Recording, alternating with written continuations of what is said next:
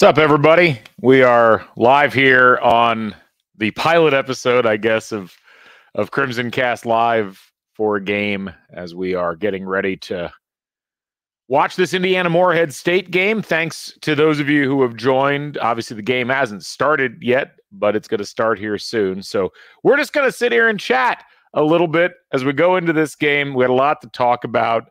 I don't know if I'm going to have any guests with me. This was originally an idea that I had talked about with our friend Tony Adrania for the Michigan game. We decided not to do it that day because I was like, everybody's going to be on Peacock. All the streaming is going to be at different times. People might get angry. And that would have been a great game to do it for. And Tony is now at the game. He took his family to the game. He's being a good family man. I am going to do this by myself unless someone jumps on with me later. So anyway, it's good to have you folks joining us. We got a lot to talk about. And we've got Indiana basketball that we're going to talk about. We got IU football to talk about. And in fact, we're going to use that to kind of talk here because we've got about a minute and a half left until tip, according to the BTN countdown clock. So instead of watching Davis on BTN, we'll just talk about this. Big news for IU. They secure a verbal commitment from a four-star in-state quarterback, somewhere between 15th and 20th in the nation. A guy named Tyler Cherry from Center Grove. Some of you might know Tyler or have watched him play before. We got a run on Center Grove quarterbacks, it seems like. You got Taven Jackson in the room, and now you got Tyler Cherry that's going to come in. This looks like a really top-level prospect, and it is amazing to me how much work this staff has done so quickly. Not just to get transfers in. They've got like 7 transfers. We'll talk about some of them later on. But to get a player like Tyler Cherry, who was committed to Duke, wasn't going to Indiana. I don't know if he'd been offered by Indiana. He might have at some point, but clearly wasn't taking that seriously. Curt Cignetti and his staff get here. He decommits from Duke, probably because he saw Manny Diaz was going to go be the head coach at Duke. And IU beats out Michigan State for his services, which is amazing. That's a big recruiting win. We've talked many times on the show about how if you can beat Michigan State for recruits, that's your competition if you're Indiana. Like, you're not going to beat the Ohio States, the Michigans, the Penn States. You could beat the Michigan States, you're making some progress, and that's what I like to see. Anyway, a lot to talk about with that, but congrats to Curt Cignetti and his staff. Tino Sunseri, Mike Shanahan, the whole offensive staff. And congrats to Tyler Cherry. Welcome to Hoosier Nation. We're excited to have you. All right. Looks like we're getting ready to start this game as Trey Galloway, a great game against Kansas.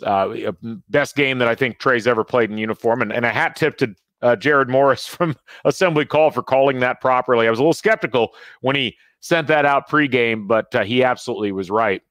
And there you go. Trey ends up controlling off the tip, and I guess we're going to be underway. So what I'd like to do here, if you've got comments, leave them on Twitter, leave them on YouTube. I'll add some of them to the mix. I can't add all of them, obviously. And Mackenzie missing a 3 to start with there, but we'll just try to kind of talk about what's going on in the game. And I don't know exactly how synced up you folks are with what I'm on. I'm on YouTube TV, so I might be a little behind some of you. But IU obviously needing to get a good start defensively, and that's not the way to do it. Don't give up a 3 to start the game, but they absolutely did it there. So 37% three-point shooting percentage for Morehead State, not ideal, but they'll pick up a foul there earlier. Luke Satchwell joining us. Hi, Luke. Not going to be able to join us for this, but will for future games. I will try to do these more. If you folks like this, I would love to. This actually, it makes me behave during games. One of the things my kids laugh at me about is I'm a little excitable during these games. So I'm happy to come on here and talk about the game because it does keep me more or less in the pocket of like a normal human being when I'm watching these games. Missed shot, but a foul there for Mbako. I like the aggressiveness that we're seeing Mbako play with now. He seems a lot more confident with what he's doing out there on the court. Matt Simon says the sync is perfect. He's on Hulu. So I'm hoping the sync for the rest of you is perfect as well. If it's too far off, I'm sorry. This is brand new technology. We're not sure exactly how all this is going to work out, but one of the things that's been interesting, we've talked about this a little bit over the course of the last couple of CrimsonCast main episodes, I think, is how this team's defense is, to me, the glaring weakness with them right now. And ironically, they had a really good defensive game against Kansas. Okay, Coach Tonsoni just said he paused for 4 seconds, and now we're synced up. So you might want to play around with that a little bit if you want to keep in line with what I'm looking at here. I'm not going to touch my television. I'm just kind of let this roll. The thing with this Morehead State team that I think is interesting, you look at what they've done so far this season. That wow, somebody missed a 3 against Indiana. That's amazing right there. Hey, nice move by Malik. Nope, they're going to stay on the floor. All right. So one of the things about IU's defense that I've been really, I talked about it on Assembly Call last week when I was on with Coach and Andy. I think what's been disappointing to me about IU's defense, and it's been kind of a disappointment through most of the last couple of years, is how IU doesn't seem to force a lot of turnovers. That does not seem to be a main aspect of what they want to do defensively. They're 248th in the country this year in turnovers forced.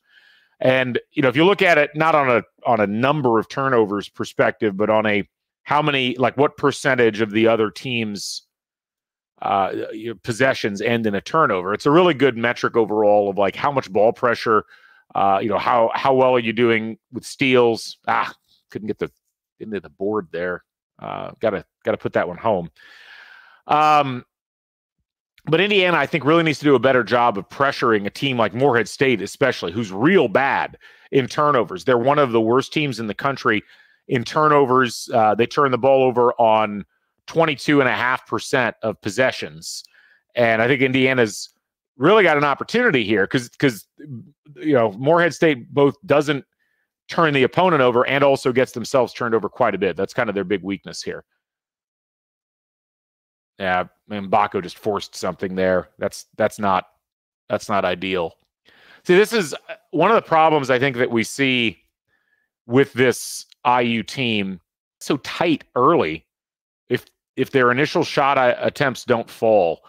And we saw this, I think, in the Army game. We saw it in the Harvard game, at least in the first half, where they just get in their own heads so much. And it's almost like there's so much pressure on this team to go out and perform that they just tighten up in a way that ends up not working. That's some pretty good defense there.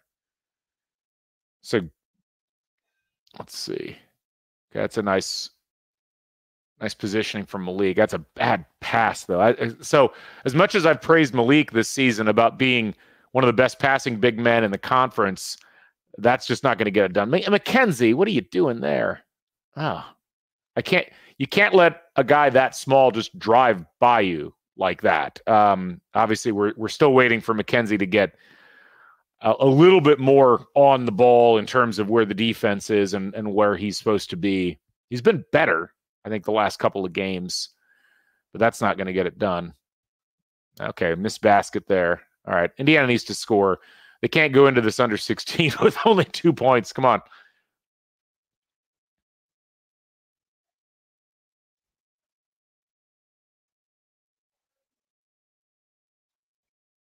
Okay, wow. Every possible aspect of the pivot. But nice job there. It's interesting. So Kwang is saying that we're a minute or two ahead on YouTube TV. I'm watching on YouTube TV. So I'm not sure what to tell you about that. That's really interesting. But Hulu seems to be synced. All right. So good job by Malik. This Morehead State team is not tall except for number 23. That's Deontay Miles. It looks like, if you haven't looked at their statistics, they're actually a pretty efficient team, at least in terms of individual starters offensively. That's not going to get it done, man. See, this is, I think, part of the issue, and this was something that Jared raised in the Discord conversation earlier. Okay, we're going to go to the break here. 7-4. So right now it's 15:57. Okay, we just stopped. I think so. We're a couple of seconds unsynced. We're close enough, I think. We just went to break for the YouTube. So, part of the problem Indiana's going to have here, and Jamie actually said this earlier, that he actually bet on Morehead because 97% of the draft money was on Morehead, which I don't blame. I mean, you've got a bunch of different things going on here for IU. They just had basically a huge emotional letdown at the end of that Kansas game. We're past finals week. There's nobody on campus. Morehead they're not great, but they're not a complete dead fish when it comes to how they've been playing. They just got a huge win at home against St. Mary of the Woods. They beat St. Mary of the Woods 102-33. So I think betting in favor of Morehead was probably a good move by you. Ethan Barksdale mentions here, I wish they ran some more stuff with Ware on the perimeter. The paint's just clogged and Ware's been timid on offense. It's interesting because I didn't think Ware looked that timid on offense against Kansas. He just didn't get shots to fall. I think part of the problem with Ware is he's a big guy, but he's not a physical guy. And, he's really more of a finesse player, which I think that's what's going to make him a really attractive draft prospect. But it's tough because, in the Big Ten, you don't see a lot of players like that having just a huge amount of success. And I think when you play a team like Kansas with a guy like Hunter Dickinson, former Big Ten center, it's hard for that type of a player to play physically in that kind of a game. And, those players tend to feel like they get better shots if they're not drawing contact.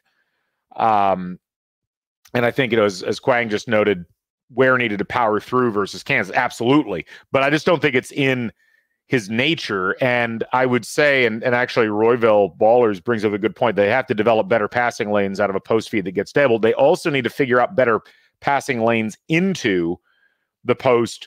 I think part of the problem, so much of the offense feels ponderous at times, and it annoys a bunch of people, myself included, because it just feels like it takes so long to get things set up, despite the fact that Indiana, on average has faster possessions than they had last year. But it still feels like, Renew takes a while to get into the action. That slows everything down. It allows the opposing defense to get into position. All right, free throw good. So early 8-4 deficit. It's funny. A bunch of people talked about the need to blow out Morehead State. And look, I think ultimately Indiana's likely to struggle with metrics for the entire year. But, one of the ways I shot, good job, Trey. That's good. That's a good start that Trey Galloway just had there. Get that floater up, get that basket to go. That's good. So, but what I was going to say was, winning by large margins helps your metrics, because ultimately Ken Pom, Torvik, all of those, even the net, they do reward you for margin of victory, because really what it's doing is measuring, like, what did you, that three almost went in. Sheesh. God, nah. So, okay, I got to come back to this in a second. Another three doesn't drop. That's good. Somebody remind me to come back to the rebounding point. But I wanted to finish talking about the issues with the margin of victory or loss. Like Indiana, the reason their metrics are so bad is because they've played bad teams, or not good teams at least, and they haven't won by as many points as they should. And you look at around the country, and a lot of the teams that are in the top 30, that looked like a travel that didn't get called. IU's going to keep that. But you look at IU compared to the Alabamas or the Iowa States or whatever, and those teams are blowing out teams that are in the same general vicinity of the teams Indiana's playing, and Indiana's not blowing them out. I mean, this Morehead State team, you have to look at it. That's a nice inbound play. Yeah, Trey's got to hit that. Nice rebound, Caleb. Okay, good. I felt Caleb Banks probably looks back at that Kansas game and is like, man, I could have done more there offensively. But that's nice to be Johnny on the spot there with the offensive rebound. All right, so tie game. Okay, that's good. That ball's knocked out of bounds. That'll be Indiana ball. Good. So like this Morehead State team's a good example. Morehead State has lost so far to Alabama 105-73, and they lost to Purdue 87-57. So that's two 30-point losses. And Indiana, if they beat Morehead State by 30, now they start to get looked at by the metrics, by the computers. It's not like individuals looking at them, but they get looked at in the metrics, and it's like the metrics say, oh, this Indiana team's pretty good. They were able to really overwhelm that opponent, and I don't know if they've actually got that in them, so we'll have to see. All right, another foul here. And Morehead already with 4 fouls, and I think all of them have been legitimate thus far. Yeah, see, that's the problem. If you see that stat, 68 points from the starters, only 3 off the bench. That was, there were a lot of reasons why Indiana ultimately ended up not winning at the end, but getting so little bench production. We talked about that on CrimsonCast. Another foul there. Yeah, Morehead State, this is interesting. I'm actually surprised that they're fouling at the degree that they're fouling right now. This was not something I initially anticipated. Morehead State on the season, yeah, they've got a couple of players that foul quite a bit, but this is definitely at a rate higher than we've seen. Yes, Doctor, I'm not going to put this on. Nice, that's nice. That is good right there. But yeah, that was accurate. IU got almost no bench scoring at all. Look at that. That's a nice. See, this is one of the things that Mike Woodson, I think, doesn't get enough credit for sometimes, is how good his out of bounds plays are. CW saying, I'm looking forward to the refs evening it out. It's funny, but it's true. Good friend of mine, Dr. David Pierce, who teaches at IU Indianapolis, not IUPUI now, but he did a study like 20 years ago where he looked at referees and foul calls, and there was like a statistically significant measure where it showed that the greater the foul discrepancy, the more likely that the next foul was going to get called on the opposition. Nice job by Anthony Walker. They're hitting that shot. That's going to be huge. If Walker or Banks or Gunn, I guess Gunn may be injured right now, but if they can score, that's really what Indiana felt like they were missing at times against Kansas. They just relied so much on Galloway. All right, nice rebound by Ware. That pass could have been better, but nice pass, Trey. Gabe Cupps.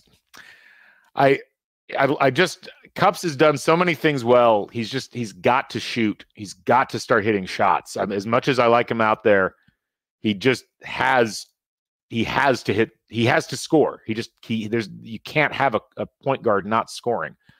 Okay, that's a good job by Trey. That was a real nice head up play there. And he's going to get rewarded here with that's nice. Oh, Trey, no, buddy, no. That probably could have been a foul. Yeah, kick out.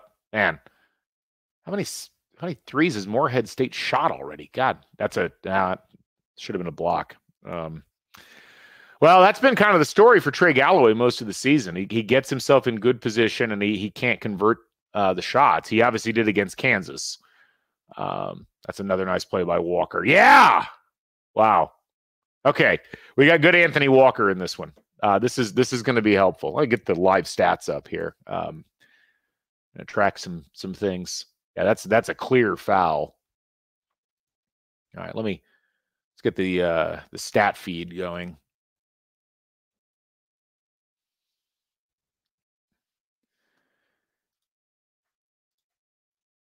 Yeah, Walker's been real impressive. He's not there every night, but when he's there, he's really there. Wow, three fouls on George Marshall.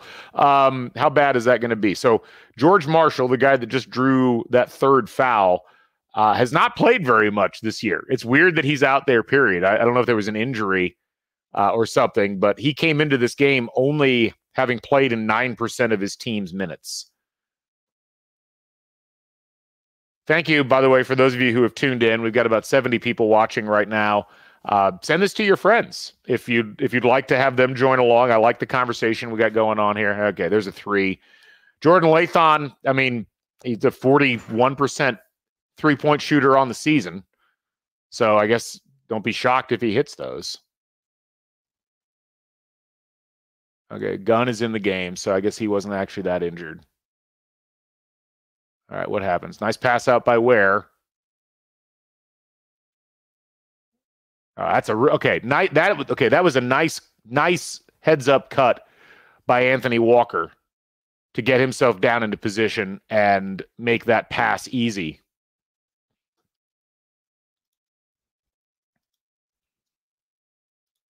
It is absolutely crazy. I agree.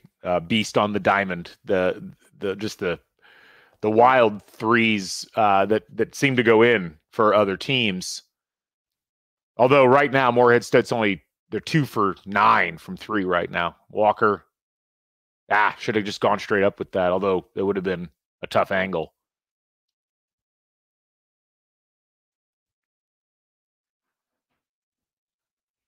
All right, what do we got? All right, Cups. That's a good job there. See, I mean, what worries me, there's something. Okay, foul going to be called here on Morehead State, so that's going to take us to the timeout. Someone asked, "Is this the game Gunn gets going?" We'll talk about Gunn a little bit later. Griffin. Yes, Griffin. We needed a respite from all of the success, right, this week. So we got to struggle here against Morehead State in basketball. So yeah, let's look at some stats while we're at break. Matt Hoosier forced 0 turnovers, allowed 6 offensive rebounds. This is what I wanted to talk about earlier: is the rebounding situation, which is a part of the issue for Indiana. You can have 2 big men and play them. It's not the most efficient style of doing things, but it can be done. But you can't have 2 big men who don't rebound really well. And I feel like Indiana, Renew is almost stationed too far away from the basket half the time. And Ware isn't a banger, so he's not liable to go in and grab the number of rebounds that you would hope that he would get. And so you end up with a game like this, where Morehead State, who, I mean, with all due respect, they're a pretty good offensive rebounding team, but you should be able to keep them off the glass. But they've grabbed 6 offensive rebounds already. I mean, Indiana's kind of lucky in this game so far that Morehead State's fouled as often as they have, and also that Morehead State's only shooting 6 for 21 so far in this game.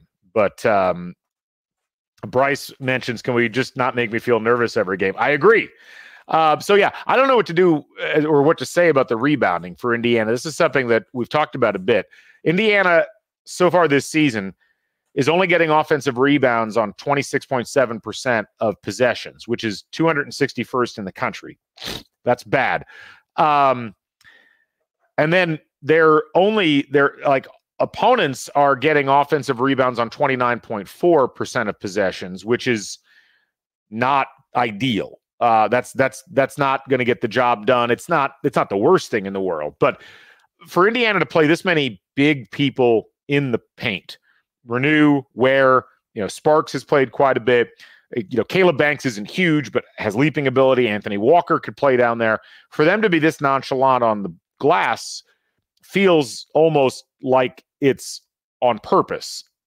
As if Indiana's being told, okay, let's not worry about offensive rebounds as much. Let's worry about getting into transition defense, which, I feel like in games like this, I don't know that you need to worry about that much. I don't think Morehead State's liable to run on you.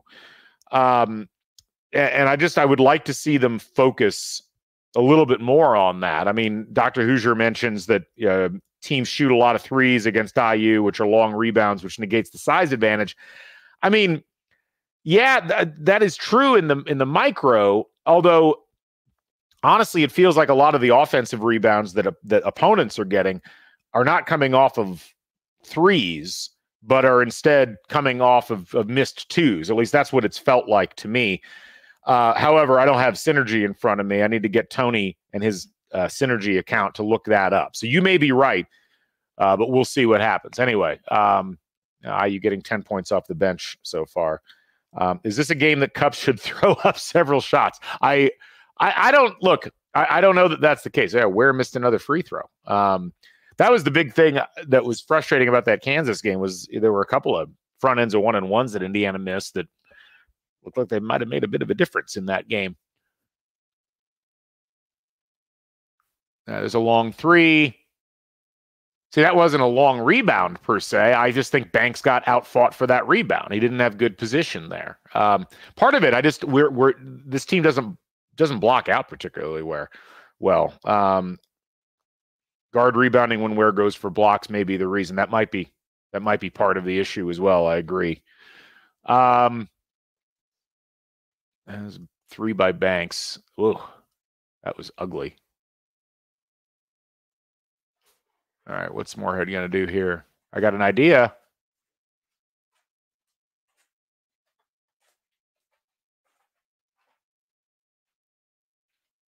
Yep.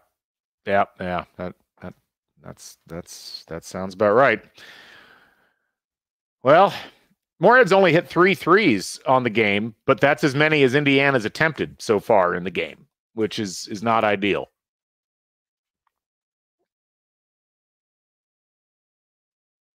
All right.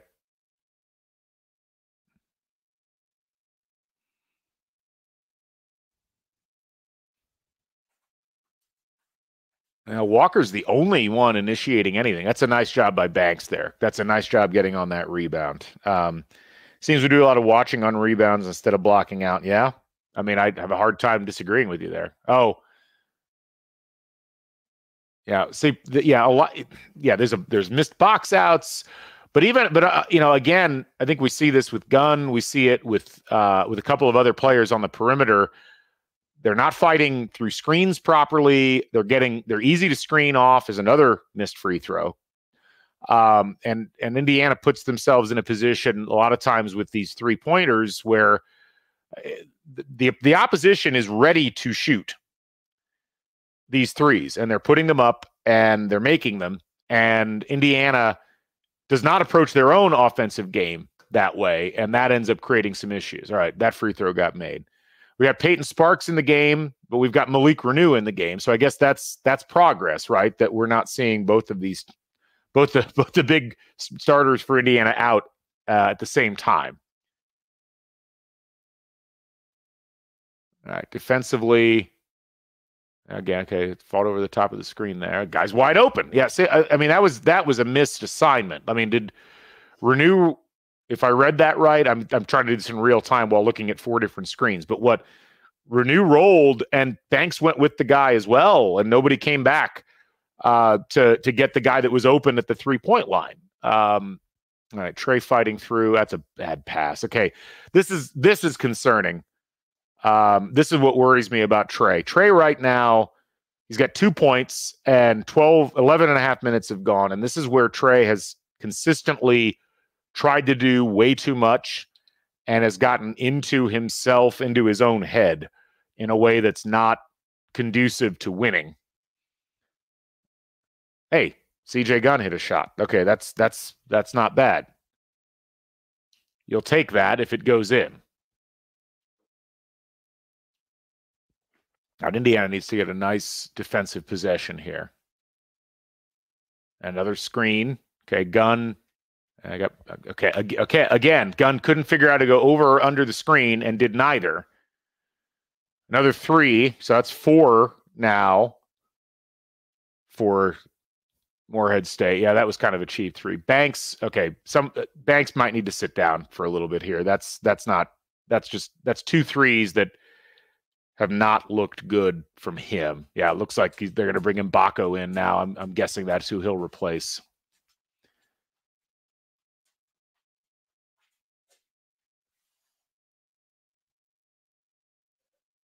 Renew almost gave up the step back. Kick out. Okay, see, extra pass there. Okay, fortunately, that didn't go in. I mean, Morehead State's playing smart offense. I don't understand why Indiana isn't doing it. There's Gunn for 3. That missed. Nice. Okay, that's the kind of rebounding Indiana needs out of Renew. He had a weaker guy on him. He didn't get boxed out. He fought through it, and he managed to get the ball up and lay it in. Another screen there.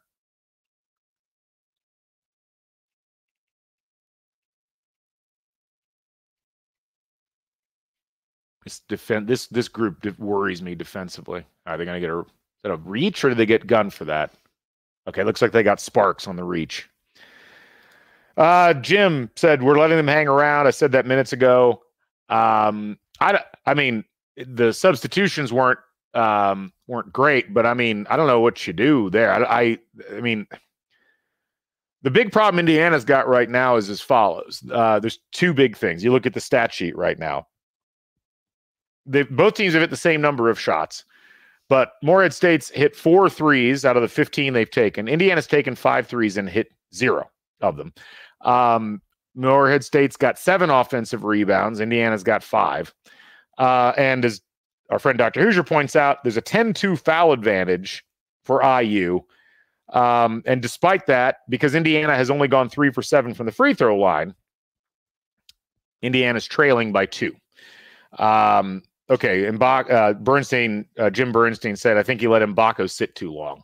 That may be the case. This is tough. And we talked about this earlier on in the year, back when I was still defending the substitution patterns more strenuously. You've got to get your younger players or your players that are going to be coming in off the bench a little bit of run. I mean, we saw in that Kansas game, like that's why you have to get them playing time, but then you leave them in for longer periods. Like you're playing Morehead State, you shouldn't have to bring Mbako back in right away.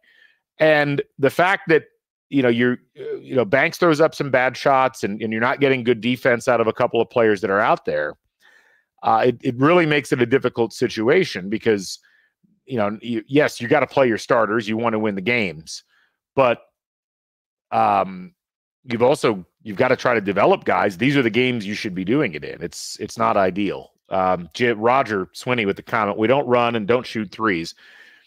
We'll never beat good teams or blow out bad teams with this offense. I don't know. I mean, I don't know if I totally agree. I think the bigger issue, frankly, is the defense. I'm going to keep saying that. I mean, the offense has not been great, but right now Indiana's allowing Morehead State to score 1.095 points per possession. That's you can't do that at home. You can't let Morehead State score essentially 1.1 points per possession that they use. You're forced to turn over on 5% of possessions so far from Morehead State. That's not going to get it done.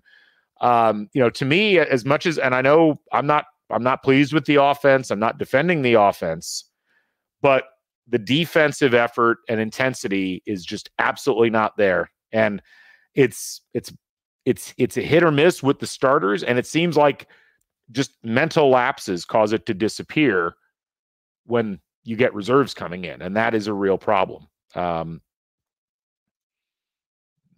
says Mbako can rest when they're up 15 with 5 to play. Well, that will never happen, right?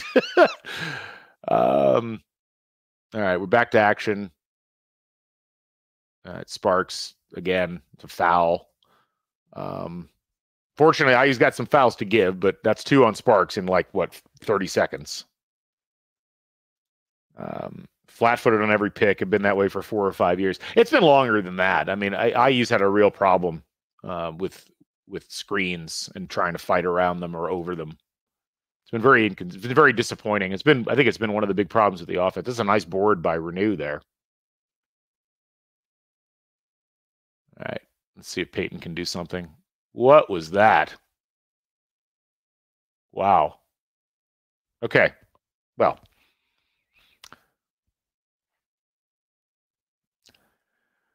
All of Morehead State's points have come from one guy on the floor right now.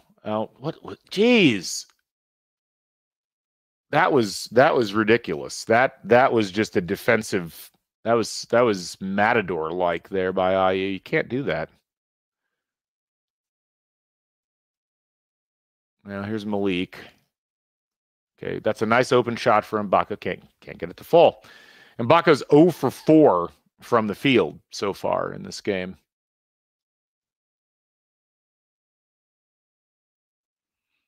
Beast on the Diamond says, is this new? Really enjoy this. So thanks for putting it on. Yeah, this is new. This is the first time we've done this. If they keep playing like this, it might be the last time we do it. Wow, another 3. That is Rick's. So now it's a 7-point game. Well, this is not trending in a positive direction. I'm glad I'm here with you folks talking about it, I guess. But Galloway, what's the move here? Okay, wide open 3 for Gunn. He's got to hit this. Oh.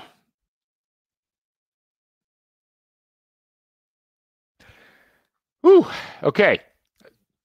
This is where I feel compelled to point out that CJ Gunn on the season now is 3 for 11 from 3, and if you add up his stats from last year, he's 7 for 35 from 3 in his Indiana career so far.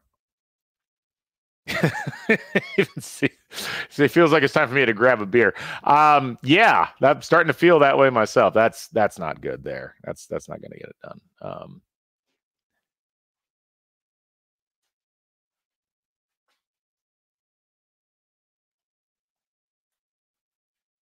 All right, Indiana.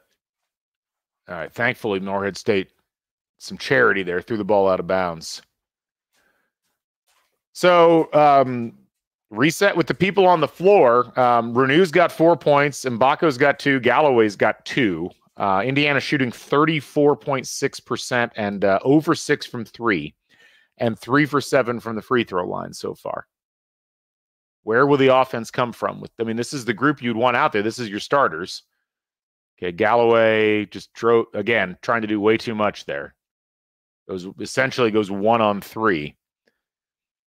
Patrick, this is the 13-14 season. Well, I'd love to say, no, you're wrong. This is a really disappointing offensive performance this season, obviously, from this team. Trey, knock some free throws down here. Nope. Okay. The mental blocks that this team is running into right now is pretty wild. Yeah, Morehead crowding the post. IU needs to relax on wide open jumpers. Man, he misses the second one. Yeah, this is, I think you're all hitting the nail on the head. Morehead State clearly watched some film and was like, hey, you know what? This team's probably not going to hit shots. And so far, they've been right. There's Ware. Nice job by Ware not getting bullied there. All right, let's see. Now, Ware gets a shot blocked. That was, believe it or not, that was Malik Ware, or excuse me, that was Khalil Ware's first shot attempt of the game. All right, what's this? That is off of Indiana. Okay, so that's going to stay there. All right.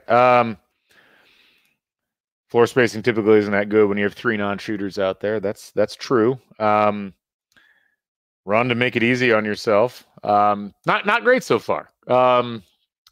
Appreciate you folks sticking with us here on this live CrimsonCast.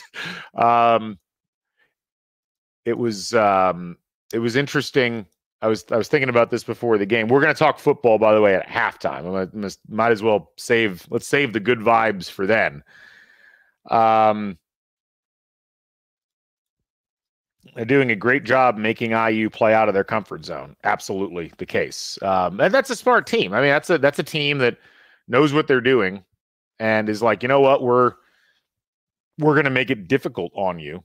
And they've done it simply by making Indiana do things that they're not particularly interested in doing, which is shoot the ball from outside.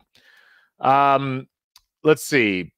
So far, some updated stats. Indiana's scoring on they're scoring at a points per possession rate of 0.808. That's real bad. That is not going to get the job done. And they're allowing Morehead State to score at a 1.12 point per possession rate. Again, IU did force a turnover there, so that's, I guess, some small thing to cheer for. But IU 9 for 27 so far in the game. Dale Ficklin asks, does IU have a comfort zone? That's a reasonable question, sir. That was landed from Rose Hallman. Yeah, I think Rose Hallman treats the 3 better than this one. I don't know that I could necessarily disagree with you there. Let's see. Some other comments we'll get to. Galloway needs a break. I guess. I don't know. I don't know if you mean like he needs a physical break or if he needs just like a lucky break. He definitely needs a lucky break. I wonder what that Kansas game would have looked like if he hadn't had that drive that ended up in that first layup happen. Because he, more than most players I can remember, struggles so much with when things don't go right. He really does struggle with the basics. You know that scene in Wayne's World where Garth has to host his own? Did you ever see that scene in Scanners? Yeah, that's me by the end of this game. I mean, I'm not shocked by anything I'm seeing. I'm very disappointed. I'm not shocked by anything I'm seeing, and it's again. I think Indiana could survive the offensive issues as bad as they've been so far if they would play hard-nosed, aggressive defense, and yet they're not. And that, to me, I don't think whatever chance that this season might have to be saved. Okay, that's good. That's not. I don't know if I'd call that a forced turnover, but we'll take what we can get. But until Indiana really plays a lot more physically, a lot more aggressively, defensively, I think we're going to continue to see these types of performances where when the offense goes, they have literally nothing to fall back on. Now that's, oh my God, really now? Really that happened. Wow. Okay. Matt Simon, enjoying this CrimsonCast cast at least. Thanks. Thank you, Matt. I'm glad we could deal with this together. This is it takes a village to survive this type of a performance, I suppose.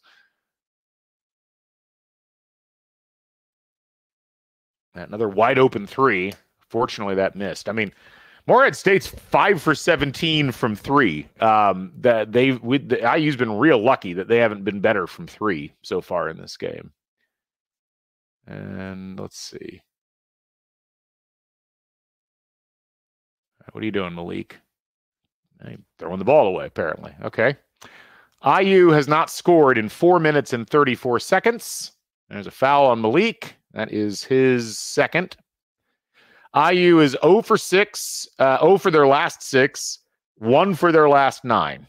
The only thing that's saving Indiana right now is Morehead State hasn't scored in 2 minutes and 53 seconds thus far. Did anybody see the Clarinet Girl side-eye? I missed that. This is what I get from watching too many screens at once. I'll have to go back and check that out. Yeah. Now they really are daring IU to shoot. Fortunately, Morehead misses that free throw. Okay, I hit the wrong button there. Ware is coasting. I don't know if Ware is coasting. You may be right. I'm not an expert enough to know for sure, but I would say that he is way too tentative, and I don't know if that's coasting. It's not good, whatever it is, but I look at it more as he is not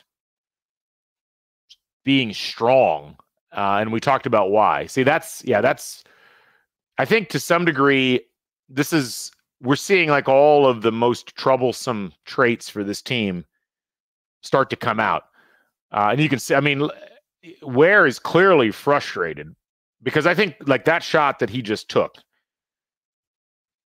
I think that's a shot he's just used to taking and hitting. And it doesn't look like a great shot for us, but we've seen Ware hit shots of a similar quality and they've gone in. But again, it's not going in and it's having this building effect. And same thing's happening with Galloway. And that's okay. Yeah. That's another, wow. Well, this is a 10-point lead now for Morehead State. I don't know why. This is what I'm talking about with the aggressiveness. It's almost like Indiana defensively is being instructed to back off of physical contact and rely on rim protection. And I don't actually know why you're doing that against Morehead State of all teams. Like, make Morehead State go up against you. I mean, you're leading in fouls. It's still 10-5 in fouls. It's not like you're in foul trouble, but make them feel physically threatened. Now, I mean, not well. That sounded bad. You know what I mean? Make their offensive game feel physically threatened. All right, here's Trey again. That was way too much, but at least it went in. But man, if that's what it takes for Indiana to get their offense going, if you want to pivot and call the 87 title game instead, I'll understand. I'll keep that in mind. Thank you, Dr. Hoosier. Appreciate it. Okay. That was better defense there. That was Mbako. He see, that's what I'm talking about. Don't give a clear lane. Don't give space and expect that you're going to block the shot. Just like make it hard. That's another. There you go. All right, a couple of layups by Trey in a row there. That's maybe what he needs.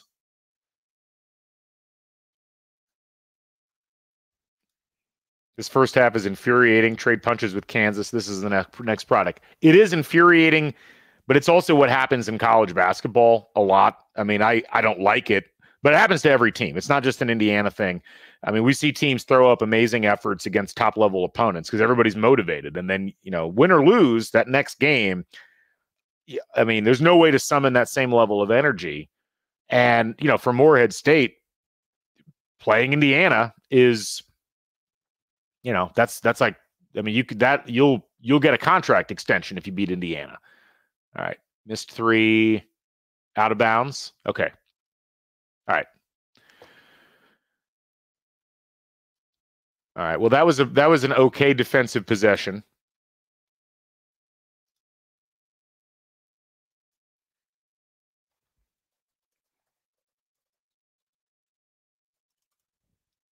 So we're going to a break. So timeout, I guess, by Indiana there. Yeah. Let's get to some comments. But yeah, Northwestern lost to Chicago State at home after beating Purdue. I mean, granted, there was a couple of games later or after that. Where is fast and long enough to not play drop coverage? Which is why, I mean, to me, that's a decision that's being made by Indiana in terms of their defense. Trey remembering he should drive the lane. Yeah, absolutely. Loving the show replays exposing an awful call by the ref. No comments from me there. Cups is a complete non-factor on offense. You need more from your guards. I get it's not what he's being asked to do, but you need something. So this is the thing with Cups. I think we've said this before. Like he's not taking anything off the table in terms of like he's playing good defense effort wise, but he's not adding anything offensively. That was a terrible shot by Walker. God. Okay. Well, Indiana's got a choice here. Can they play good defense and get themselves to the half, maybe down 4 or 5? Well, or you could do that instead. I guess that's the other option. All right. Well, I guess get something out of this possession and get home. Now, what do you do here? I mean, is it Trey on a kick out or so he drives it? Oh my God. Really? Wow. Okay. Well, that was I would call that emblematic of what we saw in the first half. You get the lead down to 32-25 and then you get you give up a lob, and then this is your final possession. We're watching the replay. What is Trey doing? Just kick the ball out to Mbako. Like, why would you go behind the back there? I don't understand that. Anyway, that's not ideal. Well, thank you all for sticking with me. We'll keep rolling on this. I don't blame you if you abandon the game or the broadcast here, but we're gonna stay here and we're gonna talk some football here in a second. But I'm gonna get a couple of comments in from the folks that are out there. C said 25 points and a half is embarrassing. I would actually argue what's more embarrassing is that Indiana scored 3/4 of a point per possession That's embarrassing. That's real bad. Morehead State in that half scored 1.1 points per possession. Hoosier Laddie said, more excited to talk IU football. What a world. It's true. I'm not going to post a lot of these because they're all saying essentially the same thing. I think they wanted 2 for 1, not good selection though. Can't argue with that. Let's take a break. Let's breathe for a minute. Let's talk about IU football because there's a lot of good stuff to talk about with IU football, and we could use a little bit of brain bleach, I think, after what we just witnessed there. So let's start off by talking about the big news from today. IU flips Tyler Cherry, the quarterback from Center Grove. This is a 4-star. This is like a bona fide, like legitimate, like pro prospect down the line type of player. And he chooses Indiana. After he decommits from Duke, he's got essentially 2 schools suddenly going after his services, one of them being Michigan State and one of them being Indiana. And Cherry chooses Indiana, which, I mean, there's so much that particular, like, being able to flip a guy like that, it brings up a lot of questions that I think you have to ask about, like, why would things have changed so much from the previous staff to the current staff that you'd be able to bring a guy like that in who would want to play at IU? And now that's 2 pretty well-regarded quarterbacks that are coming in this upcoming class, because you're going to have Tyler Cherry and you're going to have Alberto Mendoza, who's the 3-star out of Miami that was going to go to James Madison and then flipped and is now coming to Indiana. So that's 2 guys, both of which I think have real good chances at being good college quarterbacks down the line. And I think Cherry's got some legitimate professional prospects if he continues to develop. And you consider that they also brought in Curtis Rourke, who is a really highly regarded quarterback out of the Mid-American Conference. You've got, that's a player that you can build an offense around for this upcoming year. Dr. Hoosier mentions the Cherry pickup is huge. Kind of feels like Eric Gordon flipping to IU after a coaching change. One of the fascinating things about that recruitment was, that first week that Signetti and his group were in, they offered Cherry, and they also offered Cherry's brother, Kobe Cherry, I think is his name, which is just a tremendous football name. And that kid seems legitimately good. Sophomore, I think he had like 65 or 70 tackles in this past season on the varsity. And the thing I've heard from a bunch of people, and look, I'm not a recruiting expert. I've never claimed to be. I've never been overly focused on recruiting. I care more about once the guys get here and now in the transfer portal, like what it looks like there. That's a little bit easier, I think, to gauge. But what I'd heard consistently the last several years was that Allen and his staff just weren't recruiting Indiana well. I mean, clearly they'd gotten a few Indiana kids, but the number of Indiana kids that they just weren't in the running for was really unfortunate. And clearly Allen and his staff very much focused on Florida. They were very comfortable recruiting Florida, and it's not like Indiana didn't get some good recruits out of Florida and Georgia. But I've always had a problem with the idea that, well, if you're Indiana, you can't rely on recruiting Indiana because all the good players are going to go somewhere else. It's like, well, if you don't recruit them, sure. But I remind everybody, like, the quarterback that was the linchpin of the really successful Mallory years was Dave Schnell, a 4-star out of, I think he was out of Elkhart or South Bend, who came to IU when a lot of people thought he was going to go elsewhere. And that guy was a corner piece. And that was a guy that I don't know that previous IU coaches are recruiting, but Bill Mallory was like, we're going to go get this guy. And they got him. You think about Anthony Thompson, IU, legend, only player with his number retired. Indiana came from Terre Haute. So I don't think that, you can solely rely on the state of Indiana for recruits, but to watch this staff go back in and in really short order, pick up a commit from a player of that caliber and get that player that excited about coming and playing in Indiana is a really good, that to me bodes really well. Vaughn Dunbar from Fort Wayne Snyder is another good example of that. if you read the Pigs football board, a Florida 3-star is better than Indiana 4-star through the Allen era. Well, I mean, that was always what the coaches said. And thanks, Dan. Is Gunnar Kiel coming? Dan, you could have gone with Earl Hannaford there. I mean, it's not a foolproof metric by any stretch of the imagination. But look, I think for Indiana to be able to pull that kind of a recruit, and I think that this is a good point from CW.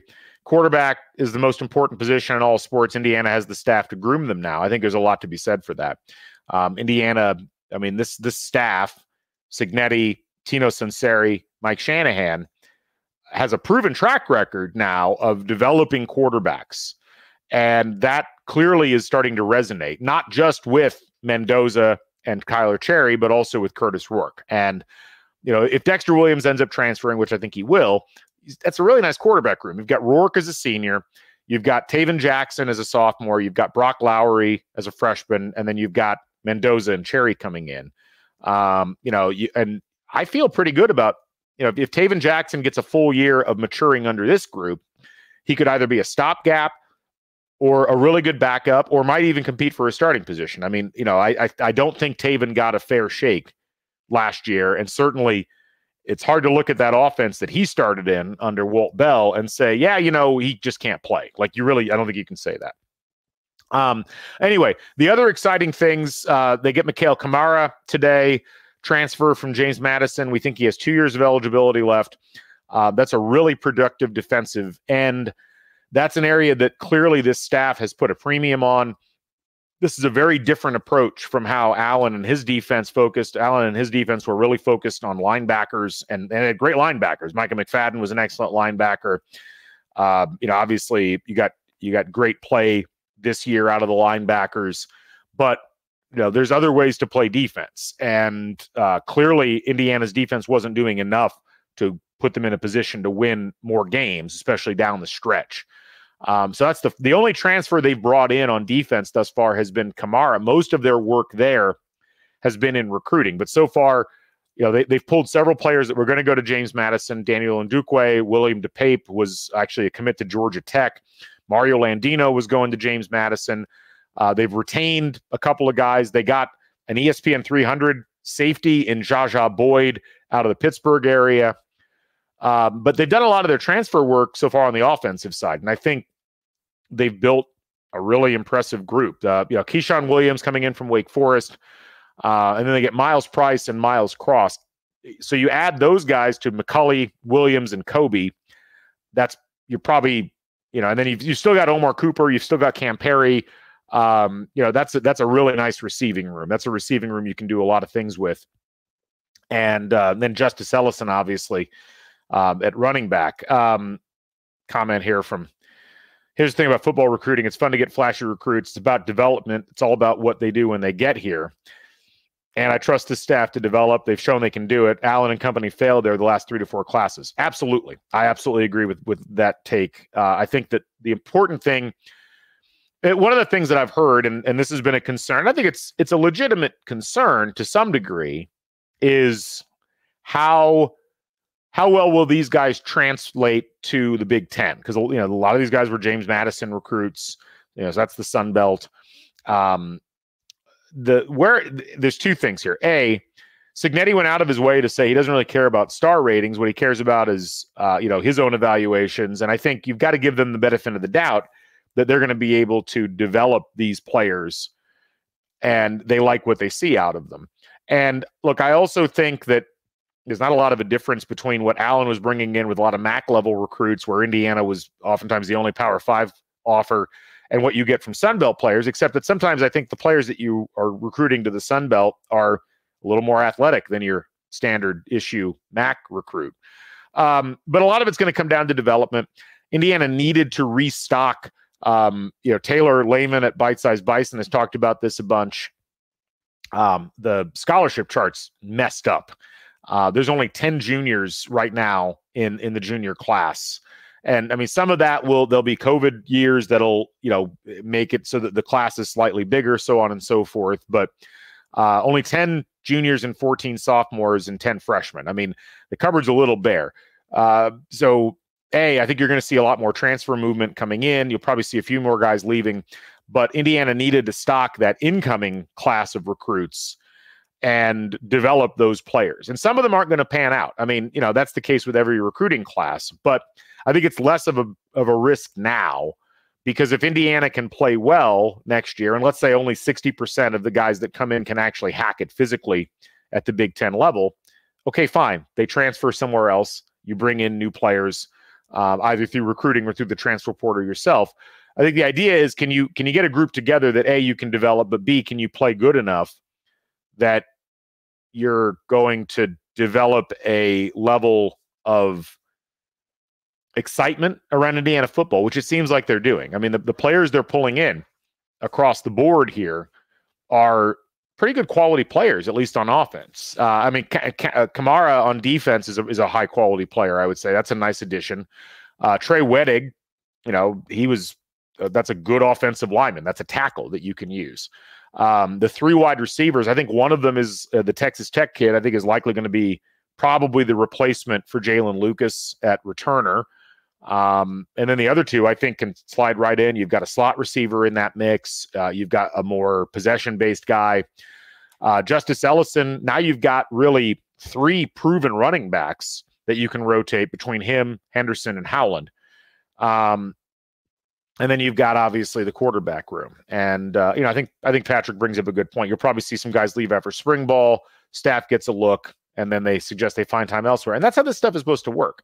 And Dr. Hoosier mentions that Wedig and then Carter Smith, who Indiana was able to retain, most confident I've felt about tackle in about a decade. And I would tend to agree. There was a comment earlier from Death Pulden. I've always been fascinated by that Twitter name.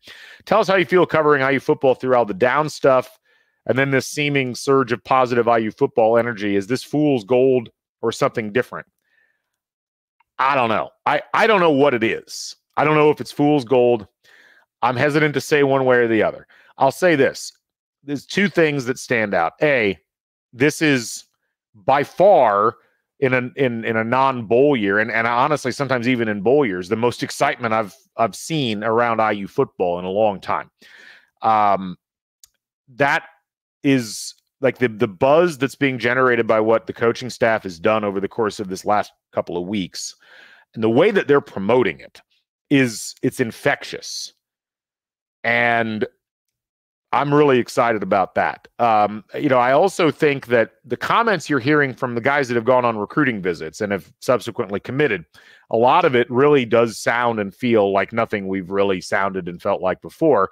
And the types of recruits, the transfer portal guys that are coming in, feels like a different type of player. These are productive players. I mean, you look at the players Indiana brought in last year and the year before. I think if you did numbers for numbers, you would find that most of them didn't match the production. I mean, the big offseason acquisitions last year were E.J. Williams, who really never did much at Clemson, and Taven Jackson, who barely played at Tennessee. And look, I think they're both fine players, but to add the number of contributors that have already proven they can contribute at the Power 5 level, I think that's good.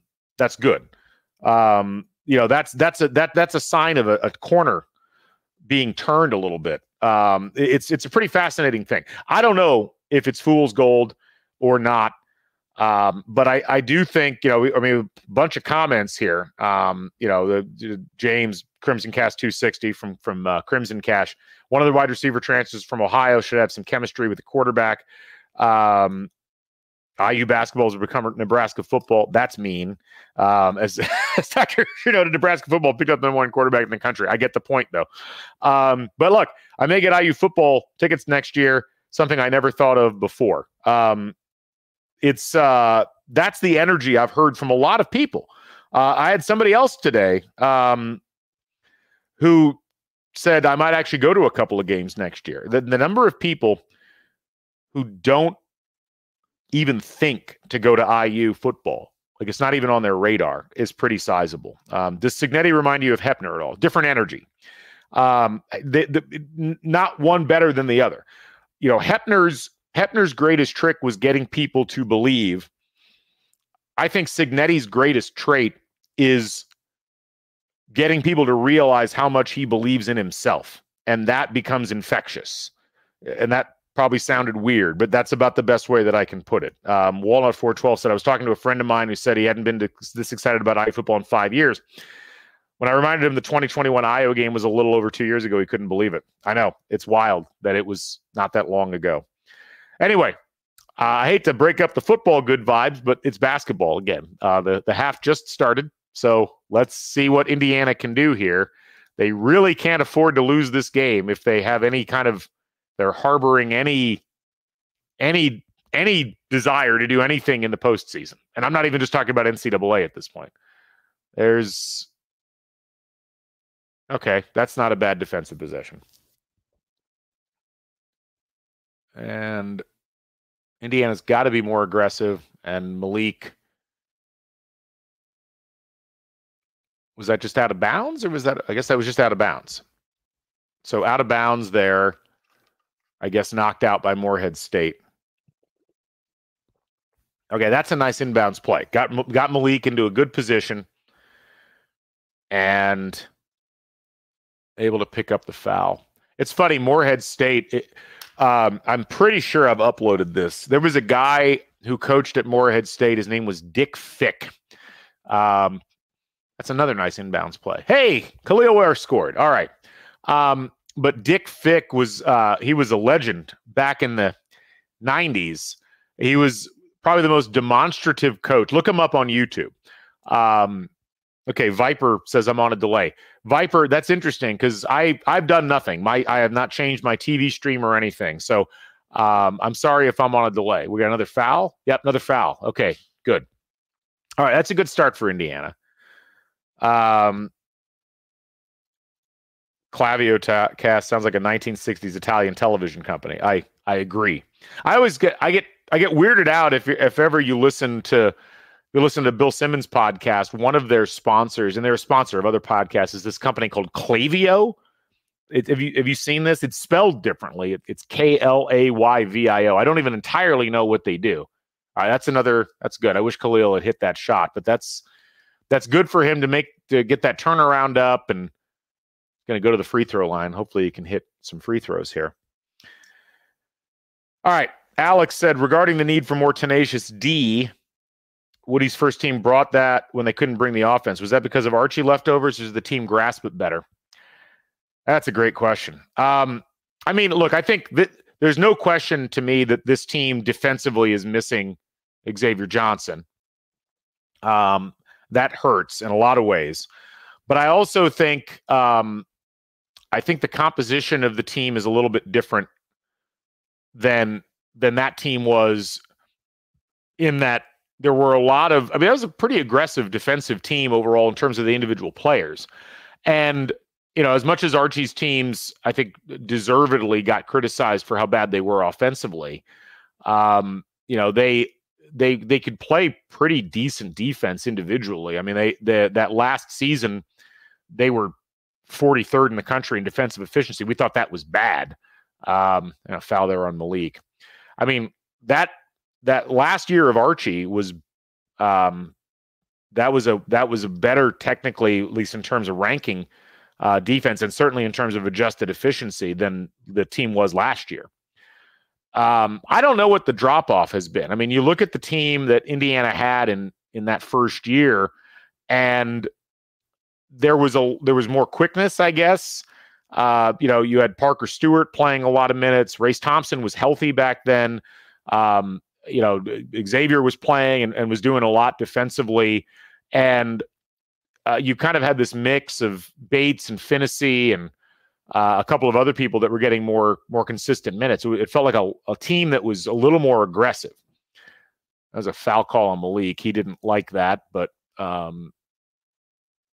it was whistled. So let's see. Indiana they're down 8, 5 for 11 from the free throw, and that's just ridiculous for Indiana. And they're just, what's kept Indiana in the game so far, so to speak, that's a bit of a force there by Khalil, but at least Khalil's trying to do some stuff. He's being more aggressive. This is what we talked about in the first half. And actually, Matt Hoosier brings up a good point about that first Woodson team. The Rob Galloway ex-defensive lineups were mega elite. They were to some degree. There's been something kind of intangible that's been lost in terms of the overall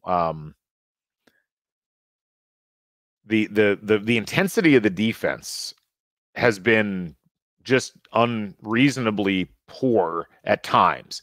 Not all the time. And I thought the defense actually played pretty well against Kansas, all things considered. All right, you got both free throws to go. That's great. So down 6.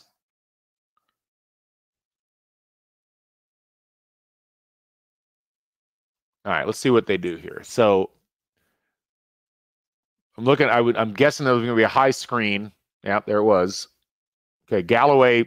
The Galloway, if you notice this, he overcommits to trying to defend the drive, and that has led to a lot of openings. That's a nice pass by Cups. That's a nice finish too. Nice job. Okay, now we're talking. That's better. That is much better. That is a nice way to start the second half there. And I like Cups with that pass. That was a confident pass. You can see it here if you're on the replay. That's a dangerous pass too. I'm glad that actually worked. But Ware went from being an offensive non-entity to now he's got 8 points, and he's 4 for 5 from the free throw line. This is interesting. Yeah, Dan Hurley said he gave up toughness and defense first mentality and went looking for shooters. IU hasn't found that either. Look, part of the issue to some degree, I think, is Indiana's got a bit of a conundrum in terms of how it's like who it's going after and who it's recruiting. They do need shooters, but you'd be hard pressed to look at that UConn team and not say, gosh, Dan Hurley knows how to coach defense. And there's something that's getting lost in the translation, it feels like, with Woodson and this coaching staff, because the defense has gotten worse every year. And we've talked about this on the show. I'm not breaking any news here. And it's still not like awful, but this year so far, Indiana's 70th in the country in defense, defensive efficiency. Last year they were 45th. The year before they were 24th. And this has been the thing. I think it's probably, and this is what I keep harping on in this whole season, but in this game too. Indiana has to have a defensive identity. They have to be the team that's hard to score against. They have to be the team that's hard to play against. And I've watched a lot of teams, including UConn earlier this year, where I'm just like, I felt like the other team was the team that I would have hated to play against. And as we see here, yeah, it's funny how inconsistency can define a team's positive or negative identity. It's true. And I think the problem with Indiana defensively is like they've got the physical tools to be a tough defensive team. Without Xavier Johnson, without that aggressive kind of big guard running things, it puts a lot of other players in a tough position. But it also, I don't know that Mackenzie Mbako is ever going to be an aggressive defensive player. I don't think that Malik Renew can physically be aggressive defensively without fouling, which is a real problem. And I just don't think Khalil Ware is that kind of a player. So, none of those 3 players would I say don't recruit them or don't bring them into the program. But then you've got them. If you can't get them to play that way, it creates some of the issues that I think we're seeing. So I don't know. It's not unrecoverable, but I do worry about the trends with the defense here with this IU team and where it's going to go. And, we got, it's interesting though. Hooper Otzi is, you can teach defense. It's hard to teach shooters. I agree to some degree, but I think there's a mentality to playing defense really, really well that it's very difficult to teach. We've seen some players with a lot of great physical characteristics and capabilities who just did not have the mentality to play the type of defense that we want to see Indiana play. There you go. Another 3 and another nice cross-court pass.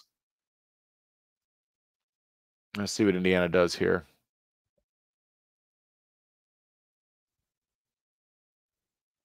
Yep. Okay, good job by Trey.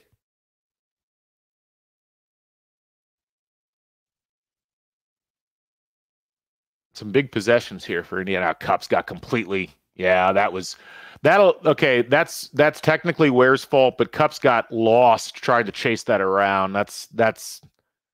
Yeah, Woody's going to take a timeout here. He can't be happy with that. Like that was not good. See, that's again. if you can read lips, I'll hide the children, but I will go ahead and retell what Mike Woodson said as they came over. He said, "What the fuck are you guys doing?" And I would ask the same question after that last defensive possession. Woo! Give Galen a PBR and line him up on defense. I can say for certain, Matt Cohen, I do not have the mentality to play the type of defense that's needed at this level. All right, let's give you an update. So points per possession, Indiana's at 1.07 in this one. Surrendered. Their offensive points per possession has gotten significantly better, 0.95. They've really recovered there nicely. Okay, we've got a little mini debate going on here. Matt Simon says, I reject that you can't teach shooters. Peep that 2016 team. Why does Sun Systems allow shooters to flourish in a way ours doesn't? We'll come back to that. I think you guys could fight it out amongst yourselves. I'm kind of curious what everybody's thoughts are on that. Okay, McKenzie's been real quiet since the early going. That's a nice offensive move, but he got blocked, and that's a jump ball. Okay, that'll be Indiana's ball.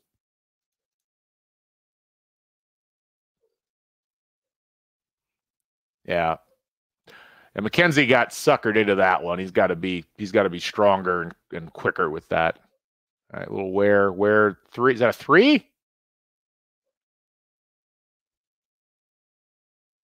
I think that was a 3. Was that a 3? No, it was a 2. Damn. All right, okay. I almost got beat on that layup again. But fortunately, Ware scares people just enough that they get scared off a little bit. Okay, there you go. That's nice.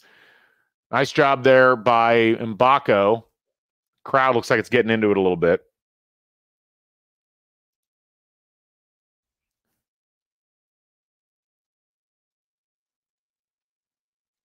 All right, Indiana. Oh, get the ball. Get it. No, what a. Oh, another missed box out there. I think that was Walker again.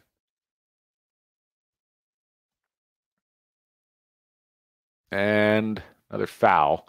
Morehead already has committed 14 fouls on the game. I don't know what they're at for this half. What are they at for the half so far? 4 for the half.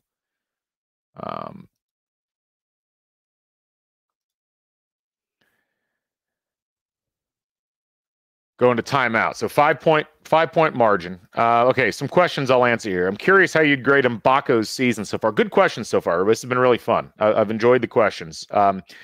Feel like he's shown flashes of NBA talent, but his defense is so bad. I haven't seen enough to believe he's a one and done. It's interesting because I've kind of got a similar feeling. He has not played well enough, I think, to legitimately be considered a draft prospect at this point. And I think he's probably got to realize that at this point. I think he's gotten better, and certainly his offensive numbers, if you take like the most recent games, have gotten better. But it's still very hit or miss. I mean, he's 2 for 8 from the field in this game, but he's got 4 rebounds. I do like the idea that he's able to find other ways to contribute sometimes, but not defensively. It's generally like with rebounding or something like that. Galen is more foul prone than Renew. Guilty. Absolutely. Continued lack of a real leader on this team who gets us a bucket when we need it. I mean, it's true. And this is where, again, Galloway's picked it up a little bit. I mean, he had 2 points with about 12 minutes gone. He's got 8 now, and he's 4 for 7. But Galloway, as much as he tries, over tries, and that's not what you need out of a leader. Like it's more of a I'll go do it myself kind of thing, which I don't think helps. Renew and Ware are just not of the right mentality to be leaders like that. Cups has 0 points, has taken 1 shot, has 1 assist through 19 minutes. there's really, yeah, I mean, this is where, again, as much as I know there's a lot of fans who don't really, like, they aren't fans of Xavier Johnson's game, this is what Xavier Johnson does bring to the table. And when you don't have him, it's a flock without a border collie. Regarding shooting, IU has open shots. They just don't hit them. Several in this game, in fact. I can't argue with that. They're 0 for 6 from 3. And they've all been pretty wide open shots. Like, those aren't forced threes. They're just not hitting them. Max, since the start of the Kansas game, has gotten a lot better at going downhill. I agree with that. I really think from Mbako, if he can keep foul trouble out of what he does, his offensive game can really open things up for Indiana, as long as Indiana's giving enough space for him to drive. And, you know, this is where you've got to be careful if you're going to play two big men, where are you going to position Mbako? But I think if the positioning's right, it's very hard to cut off a driving Mbako without giving up either a pass or an open shot. We had a top flight three-point shooter the last 2 years, never ran any sets for him. Well, there's Ware. That was kind of forced. He was looking for the foul there and didn't get it. That was too bad. Indiana really needed the basket there.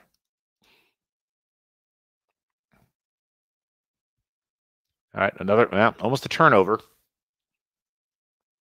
A little more aggressive on the perimeter here. This is maybe promising.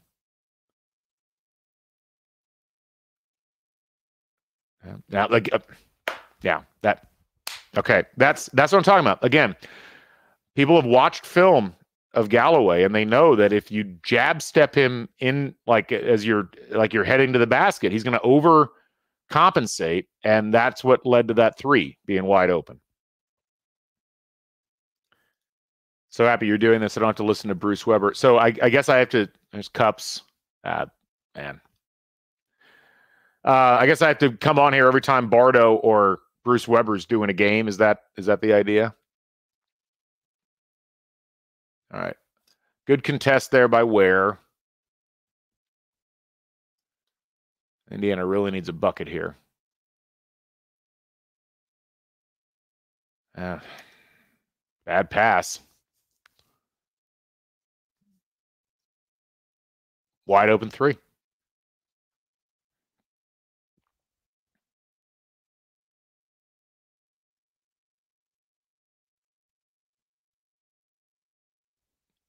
Well, this is not trending in the right direction.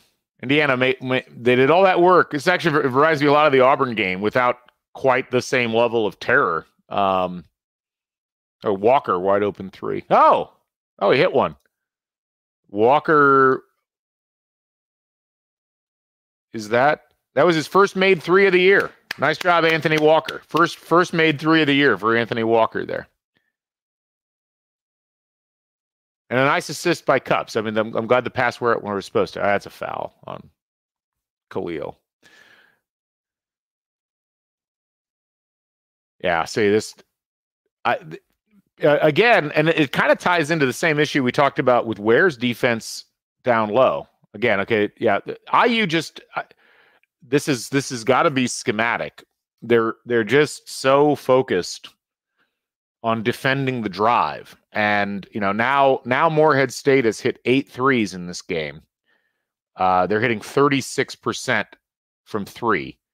At that point, it's an official problem. Like, I'd rather give up a stronger drive, or, like, you know, I'd give up the two there if you have to. Anthony Walker, his last ditch save here off the bench, did not have that on the bingo card. I mean, Walker's got, what, 11? Yeah, he's leading. Walker's the leading scorer right now.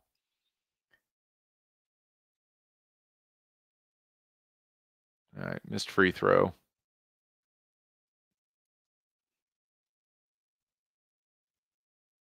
All right, Cups pull up from 17. It's not a good shot. Hey, you know, we talk a lot about the lost art of the mid-range, and the reason the lost art of the mid-range happened is because the mid-range shots aren't good shots. They're not efficient shots. That's on the best of days. That's about the shot maybe you hit 30, 33, 34% of the time.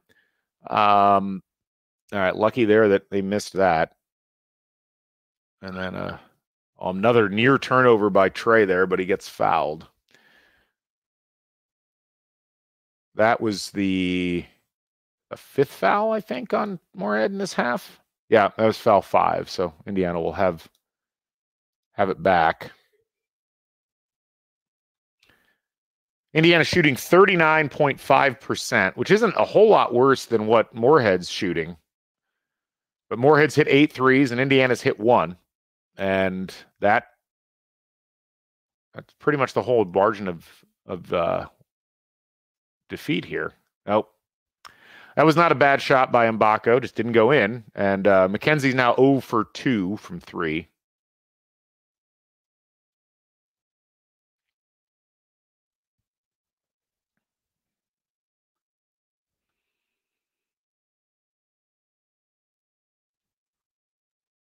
Well, Lathan's got 26. I just want to note this. The guy that just hit that shot is 10 for 19 from the field. He's 5 for 9 from 3. He's got 5 rebounds. And I mean, he's a good player, but he's not that good. Jordan Lathan came into the game with an offensive rating on the season of 106.9. He scored 26 against North Alabama, which, that's great. But he scored 12 points against Purdue on 5 of 14 shooting. He scored 14 points against Alabama on 5 for 13 shooting. This is not a guy you would expect to be filling up the score sheet. This is only, like, he's scored a lot here recently. He's been on a bit of a tear, but it's been against Midway. I'm assuming that's not the actual Midway. Oh my God. Wow. Austin Peay, Chattanooga, North Alabama, and St. Mary of the Woods. So they only scored 12 points against St. Mary of the Woods. So maybe we should look at their defensive approach and see if that would be better. Okay, offensive foul there. All right, we're going to a timeout. Well, this is well beyond danger zone territory. I will be shocked if they figure out a way to come back in this one. This is not getting it done.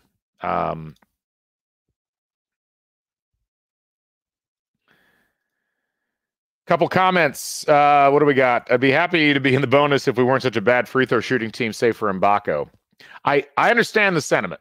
I really do. Believe it or not, Indiana is they're 70% from the free throw line. That's not that bad. They hit 7 out of every 10 that they shoot on the course of the season. They could be better, but what else we got here? I think the amount of production lost from last year's team is understated. Trace Jackson Davis, Race, Kopp, Jalen. Agreed. We talked about this. But, I mean, look, you lose Trace Jackson Davis, you got to figure out a way to replace that offensively. But again, I think the bigger problem here is nobody's defending. And Indiana, like, to let a guy in your own arena who's not that great of a scorer and has only played 20 minutes, score 26 points, shoot 10 for 19 from the field, and 5 for 9 from 3. That's bad defense. And that's what's problematic to me with all of this. Patrick noting that there's 4 forwards and a center on the floor, which is not ideal. Yeah, this is rough. I'm sorry, guys. This is and gals, those of you out there. I guess we're dealing with it together, and that's the important thing. Little reset on everything. Anthony Walker leading the team with 11 points. Malik Renew, 7 rebounds. If you didn't look, you would never guess who the leading assist person is for Indiana right now. You could have given me 8 guesses, and I would have maybe gotten it on the 8th guess. Caleb Banks leads the team in assists. He's got 3 so far on the game. Morehead State 8 for 23 from 3. Indiana's only shot 8, and they've only hit 1. Misery does love company. I'm glad to be with you, folks. This is good. Darren commenting, this is not going to help their tournament hopes. I mean, here's the thing. their tournament hopes were already pretty much trashed. We talked about this on the last CrimsonCast recorded podcast, in that their best win right now is probably Harvard on a neutral floor. Even without this debacle, Indiana was likely going to have to go like 15-5 in the Big Ten and win 2 or 3 road games out of that group of Ohio State, Purdue, Illinois, and Wisconsin. Not Wisconsin. There was another one. Ohio State, Purdue, Illinois, and there was one other one. They were probably going to have to win 2 or 3 of those even to get into the conversation for the NCAA tournament. There's no other resume. And we've seen Big Ten teams with a very similar resume to what Indiana's got this year not make the tournament. Nebraska famously back in, I think it was 2018, didn't make it. But this is not shaping up very well. All right, back to action. Galloway was not ready to shoot that. All right. That's a nice job by McKenzie there. Keep the good work up in the podcast arena, Gale, and I enjoy the listen on my drive to work. Thank you, sir. Appreciate it. All right. Well, at this point, you just got to play some defense. I mean, that's the only way back into the game is to keep Morehead State from scoring. And if you can do that, maybe you can just cobble points together on every other possession. Yeah, it was some good hustle play there by McKenzie. A nice job getting that guy up in the air. Okay. Playing good defense does not mean fouling twice in a 5-second span, which is what McKenzie did there. Fortunately, he's only got 2, even with that second foul. But yeah, you can't stick your leg out like that.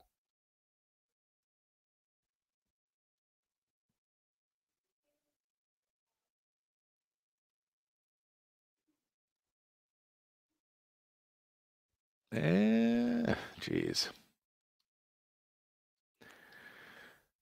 Well,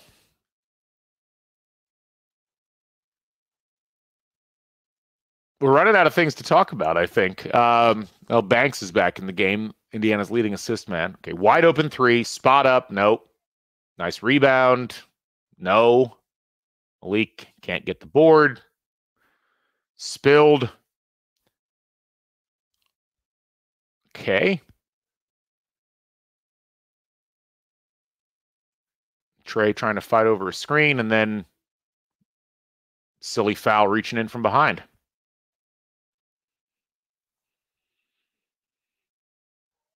This is absolutely painful. I agree.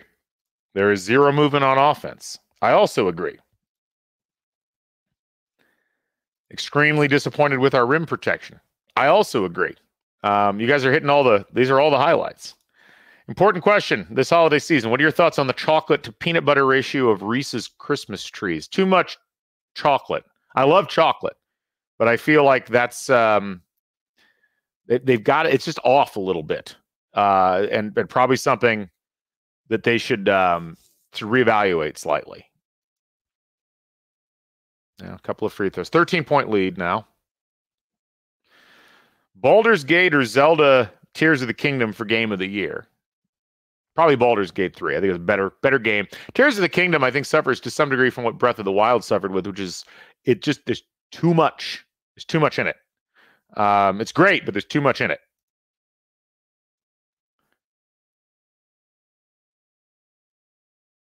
Yeah, guys just standing and watching. I mean, look, I think this is a problem with this team from a mentality perspective, and yeah, I mean, obviously it goes back to how you're trying to reach them and what you're trying to do with them. Banks just a bad shot there. I mean, Banks is 1 for 5 now on the game. He's just pressing. This is what we see out of this team. They just, when things don't go their way, they just don't know how to deal with it. And we kind of saw, I mean, someone mentioned, I think it was Hooperazzi mentioned the 2014 team. That team had very similar issues. When things went bad, they didn't know what to do. They really struggled down the stretch with figuring out who was supposed to score, who they could rely on, like anything along those lines. Hey, Stevens, thanks for providing some entertainment during the game. Appreciate your commentary. Appreciate it. Thank you. Appreciate you watching. All right. If any has got any chance here, they've got to get it to 8 by the under 8. All right. Nice ball. Good ball movement. Good. Okay. Decision by Cups. That's a okay. Well, maybe that'll get Gabe Cups going, and the rest of the team. That was interesting. Let's look at this again. The replay. Cups fake. He goes up. He just throws that up over his head. I don't know. It feels like there was another pass that might have been made there, but it went in. So I guess we can't complain too much. Come on, Gabe Cups. Hit your free throw.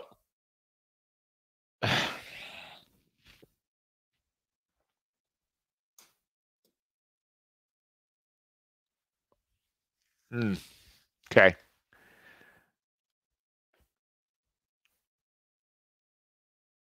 This is the step back. Oh my God. Oh no. I think that's well, that does feel like ball game. Wow. Again. Malik Renew, much like Galloway earlier, just juked out of his socks, and then he goes back and commits the foul.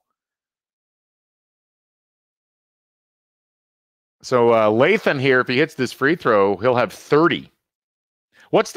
Do we have I don't have my research team going on this game, but how many opposing non-conference opponents have scored 30 points? Individual players have scored 30 points in Assembly Hall historically. I mean, this feels like we're watching history in some way, shape, or form.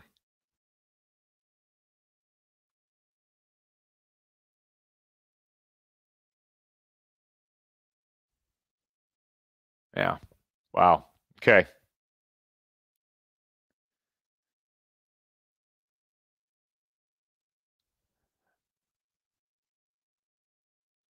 Well, Trey catch and shoot through. Oh, hey, you hit one. All right, good.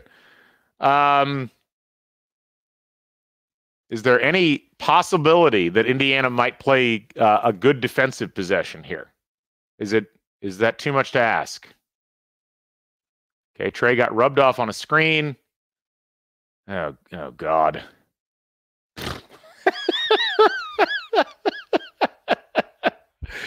We're gonna burn the tape after this. We're burning the tape. Wow.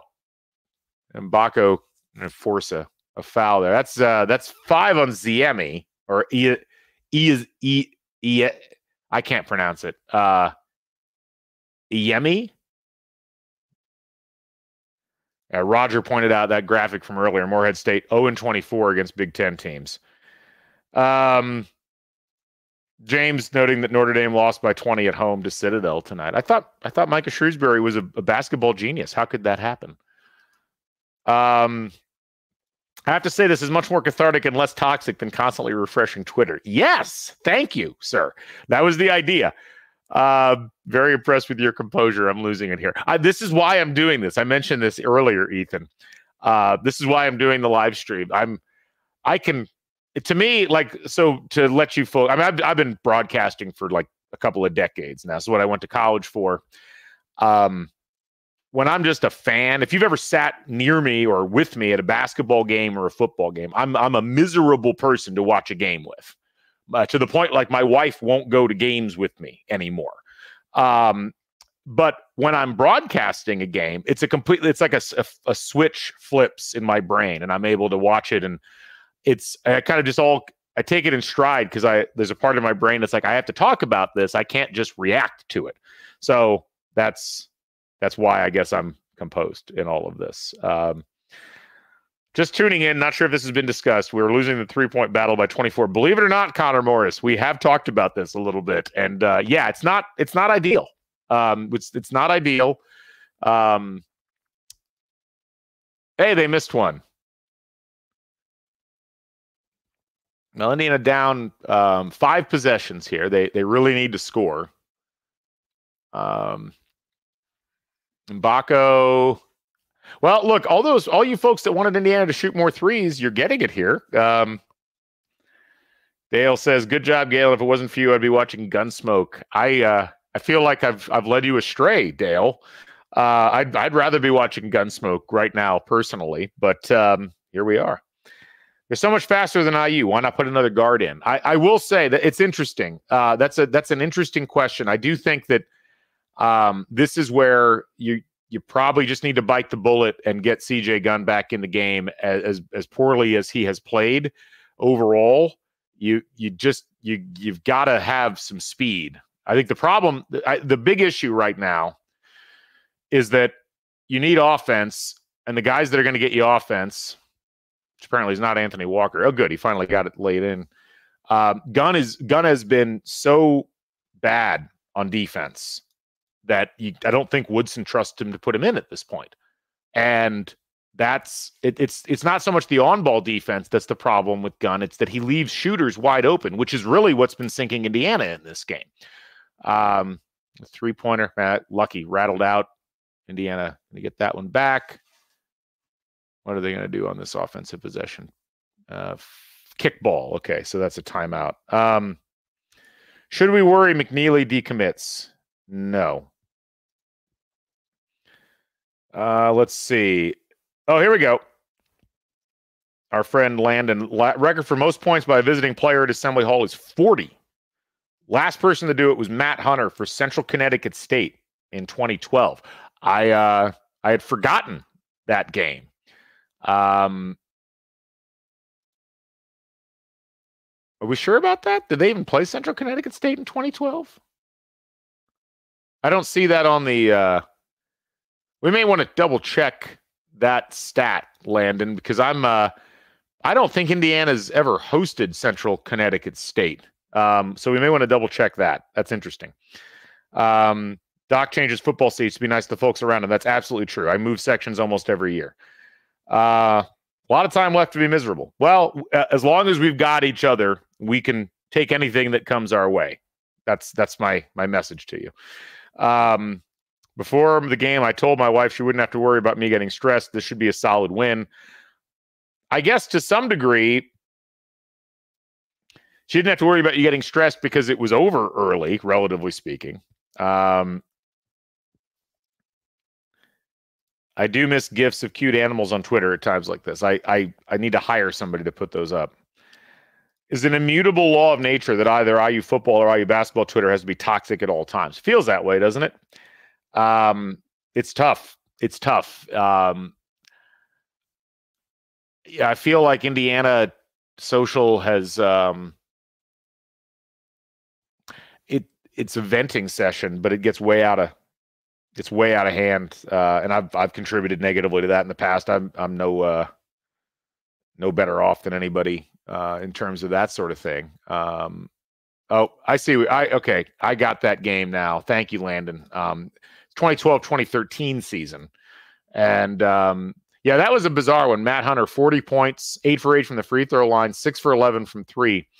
No other players for Central Connecticut State were in double figures there that game. That's pretty wild. Can Leo play any worse than Gunn? Here's the problem. This is where, again, I think if any message gets across, it's hopefully from this, it's the problem is the defense, the lack of defensive ability or focus. And I think the problem with Leo up to this point has been when he's had opportunities to play. He's been okay offensively, but he has struggled just as much as Gunn has defensively. And this is where, would it be any worse? It might be. I mean, because as much as Indiana's gotten gashed so far in this game from deep, maybe the idea is, well, we need at least to take advantage of the taller players. Okay, there's a good putback by Khalil Ware. So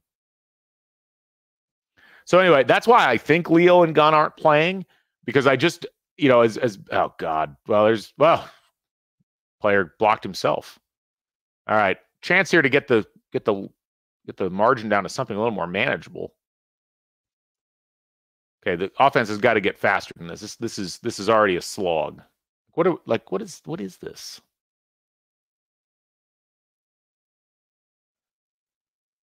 Okay, yeah, this is taking way too long. Needed that to fall. At least he got the free throws.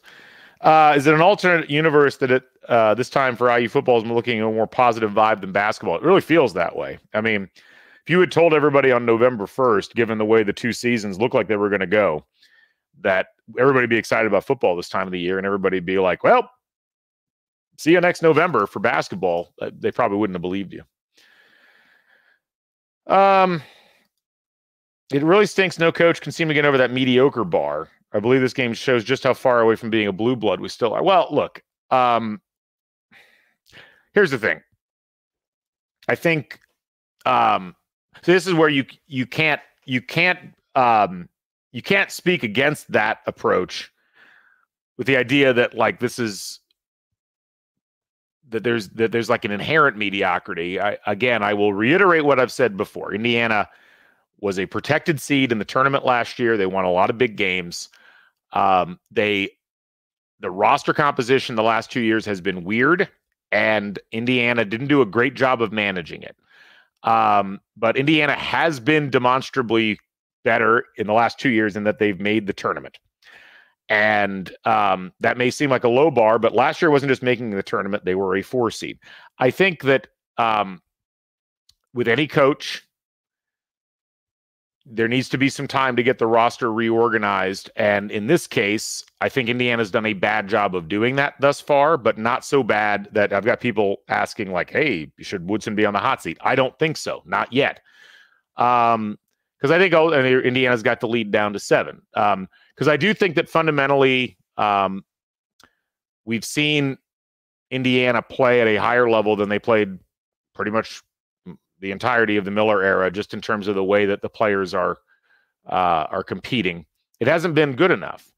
But I think if Indiana can get a better group of players in that can play, especially can shoot, I want to see what this program can do under that. I think as much as people are like, well, gosh, this is trending in the wrong direction. We can't get over the hump of mediocrity. We need to move on to a different coach. In the same breath, people look around and they're like, wow, look at Purdue. Look at how consistent they are. They've had Matt Painter for 15 years. And you know, Michigan State's had the same coach for almost 30 years now. I mean, I just don't think that changing coaches all the time, especially when you've made the tournament 2 years in a row, is going to get you any closer to where you're trying to get. That's a nice block by Khalil Ware. I just don't think it's going to get you where you think it's going to get you. So that's why I don't think it's really a conversation we need to be talking about right now. But that's just me. You're certainly free to have a different opinion. There's Ware for 3. Oh, God.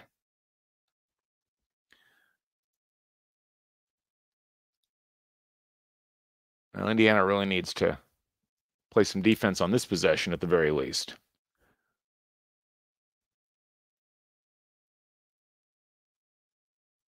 Long possessions here. Missed 3. That's good. I don't know what Trey was doing on that box out there. All right. Will Morehead State be smart and take this all the way down? Yeah, they're just kicking out every single time, and Indiana's just collapsing every single time. Okay, yeah, thankfully that one was knocked out. Yeah, Dr. Hoosier, this is a point I've been trying to make. IU suffers from not having playmaking guards as much as they do shooters. It's true. They fundamentally don't make plays. And that's a real problem. And again, it's where you miss Xavier Johnson, who's not perfect, but he could at least do those things. Winning this game is just plugging the dam with chewing gum. I disagree. Winning this game keeps the season going. That's the important thing. That's a dangerous pass. That's a nice shot by Renew. Should have been a foul. Didn't get the call. Officials have really grown to disrespect Malik Renew. I don't know if anybody's noticed this. Malik's always looking for foul calls. He's not getting them. And then he's getting calls whistled on him on the other end. That's a reputation thing. That's as much a reputation thing as, what we heard last year about how like refs, God, these are wide open threes. Now, somehow that missed. God, very lucky for Indiana. All right, this is a huge possession. This is a huge possession for Indiana. What are they going to do? hopefully not run the entire shot clock down again. All right, where are you going, Trey? Okay, to Walker. Oh, lane open. Oh, and a foul. Wow. 12-0 run for Indiana. 15-3 run over the last 3 minutes and 10 seconds. You're sending Anthony Walker to the free throw line, who has not hit a free throw so far in the game. Let's see what he can do.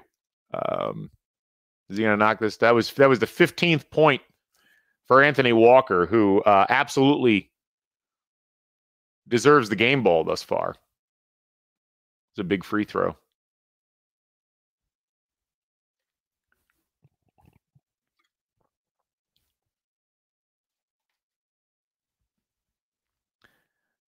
All right, they just gave him the ball.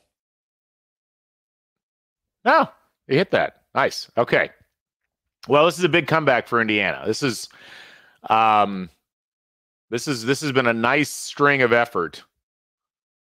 This is a huge defensive possession. You can expect Morehead State. Actually, I don't like what Morehead State's been doing. They've been so free with their offense, and they're clearly trying to run clock right now. And it's like, guys, you're up 2. I mean, just run your offense if you're Morehead State here. Don't bother with running the whole shot clock down. That almost didn't. That was a problem.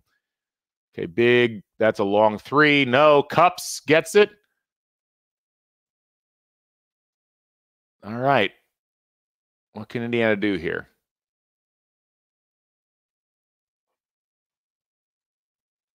Morehead State really extending their D here a bit. Galloway going to drive. Blocked. All right.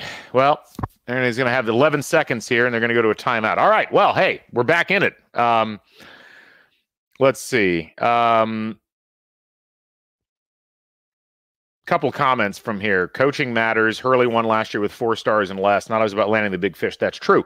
And again, I'd remind you, like, not as successful, but I mean, Woodson did a lot last year with a kind of a hodgepodge of players. I'd also note, again, going back to talking about the coaching thing, last year was Hurley's 5th full year, and he missed the tournament the first 2 years and lost in the first round the second of those, the third and the fourth of those years, and then won a national championship. So again, I think sometimes we talked about this with Tony Bennett. We've talked about this with some other coaches. We underestimate sometimes, you can get to the tournament, but getting a team that actually is playing all in one direction is not something that happens overnight with hiring coaches. Occasionally it does, but it doesn't happen that often. Bryce said, really thought we could shop people and be good this season. So did I. We'll see what happens. We'll see what happens moving forward. Someone asked a question, are there enough good wins left on the schedule? I'm assuming to get into the tournament. Sure. Indiana's just going to have to win like a lot of those games. And I'm a little concerned about that, especially given what we've seen tonight and the rest of the season. Maybe Xavier Johnson should transfer to the University of Washington to probably play every game and compete for National Player of the Year. Not with Mike Hopkins coaching him, I'm guessing. I don't know, is Ron McFall. I don't know exactly what Walker brings, but it seems like he's in our most effective lineups. Look, the Woodson had a comment about Walker the other day, something like, he kind of lost his way at Miami, and they've kind of found him here. And he's been, I follow Miami basketball. Indiana's by far my favorite team, but I taught at Miami before I came back to IU. I was really puzzled by the Anthony Walker pickup. Anthony Walker, so far this season, his offensive rating is 116. That's nuts. Like he never broke a point per possession at Miami. And so, he's absolutely the energy and he looks to score, and a lot of IU players don't seem to do that. Style points matter. IU keeps playing down to lesser competition, even though they keep squeaking out wins. Yeah, I mean, true. But we talked about it at the beginning. Let's see. This feels like such an Archie Miller game. Ugh, it does. You're right. It's just got one of those. You hope Indiana wins, but it does feel absolutely like that. Which game is closer to the real IU team, Kansas or tonight? It's probably tonight, just being honest. I mean, it's one of those games. I just think it's one of those teams that they will play up. They'll probably play real well against Purdue. They'll probably play real well if they play another like highly ranked opponent in the Big Ten. But it absolutely feels like this is more in the range of what they're doing. All right, what are we going to do on this offensive possession? Trey got in there, got nowhere to go. Oh, nice kick out. Oh, wide open. Oh! Where has that been? Wow, a lead. Okay, Trey Galloway, back from the dead, 14 points in this game. Indiana's hit 3 threes for the game now. All right, D up, another open 3. God, oh, man. That Morehead State is now 10 for 33 and a foul. That's huge. Is that, what, 7, 8 fouls? That's 23 fouls for the game. Yes, Bruce, what did I do with my hands? You saw, I had no idea what to do with my hands. Yeah, Dr. Hoosier, a kick out. I didn't think it was legal. I didn't think it was legal either. James says overcoming a 15-point deficit and winning will be more beneficial than winning by 15 in a breeze. You might be right on that. Probably not more beneficial from the metrics perspective, but screw the metrics. Who cares? Might help the team from a mental perspective. Cups free throw good. Yep. All right. I like it. My dogs are speaking of people that make fun of me or don't like it when I watch basketball games. My dogs, my golden retrievers, hate when I watch sports. They hate when I watch sports. The nervous energy is just all over the building. All right, come on, Cups, hit this. Ugh. Oh, good offensive rebound. All right.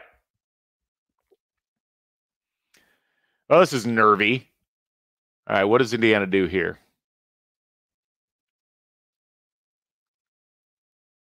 All right, come on. What is this? What Trey feeling it. Nope. Damn. That was big. That was not a good offensive possession. That's the shot you end up with. All right. D up.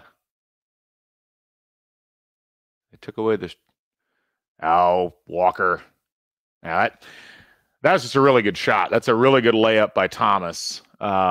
I mean, that was a tough angle. Walker could have done better on it, but I mean, he went over Renew and off glass. All right, what does Indiana do there? Here's Walker hunting again, and that was a block. No, a foul. Oh, and that was on Thomas, wasn't it? Yep. Okay, so that's Thomas's 5th foul. So that's 2 of their players that have fouled out. And we're going to get more Anthony Walker at the free throw line. I wish this had more than water in it right now. Hey. All right. This is interesting. Yeah, I was noticing this. Lathan, who's got 30 points, hasn't taken a shot since the 9:49 mark. Yeah, that's clearly a foul. Wow. Okay. All right. So Walker.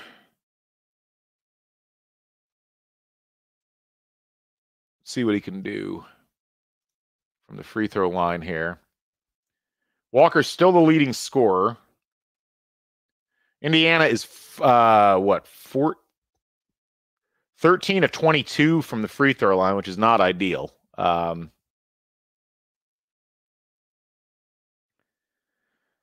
Let's see. All right, made the first one. Good. I really appreciate all you folks for tuning in throughout the course of this. I had no idea how this was going to go.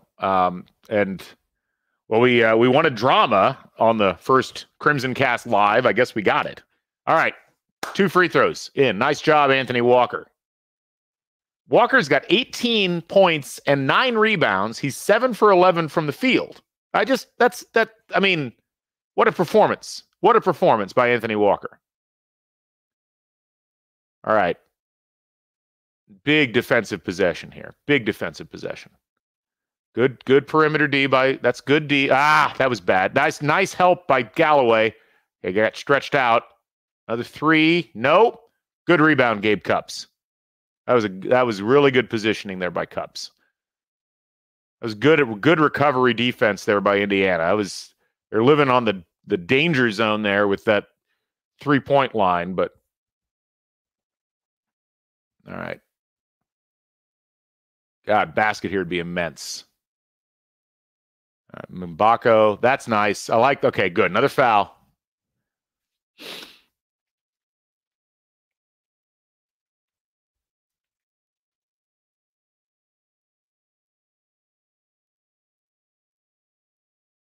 All right. So Mbako to the line, I guess? Is this a shooting foul? Ugh. Shelly Judd asked, why is Ware not in? Frankly, because the team's been more effective without him here down the stretch, Shelly. It's an interesting question, but I think what Indiana needs right now, Ware may not be the best person to provide it. All right. 20-2 scoring run. Wow. All right, Indiana. It's good, pretty good D by Cups. Be careful, Malik. It's a nice play by Miles there. Jeez. All right, what's Indiana going to do? 42 seconds, 41. Okay, they're going to call time. You can go 2 for 1 here, I guess. And obviously, if you can get to the free throw line, you get 2 free throws instead of 1. Dude, this has been great. Now, all of us don't have folks to watch and chat with. I'm glad that you're joining us. I really am. We'll do this again. This was fun. This is fun. Yeah, Kenji's like, do it every game. I'll try. I appreciate it. Thank you, Dr. Hoosier. I think I've got the. I don't have the tickets for Thursday, but it is my anniversary night, so I will not be doing it then. But we'll do it again soon. I promise. Let Travis, before the game ends, my mood changes. I want to say this has been fun. I really enjoyed it. You guys have been great. This has been an awesome chat. Let's talk about the game here. Yeah, you have to go 2 for 1. Can't let them get the last shot. I 100% agree. I think this is where Indiana needs to be smart but decisive. And thank you, Scott. I think it's really critical that Indiana try to get themselves into a position where they Morehead State make a decision about what they're going to do. Morehead State's committed 25 fouls so far in this game. The guys on the floor right now, Renew's 0 for 1 from the free throw line. Galloway's 0 for 2. Mbako's 7 for 8. Walker's 3 for 5, and Cups is 1 for 3. Indiana's only shooting 16 for 26 from the free throw line so far in the game, which is 61.5%. That's not going to get it done.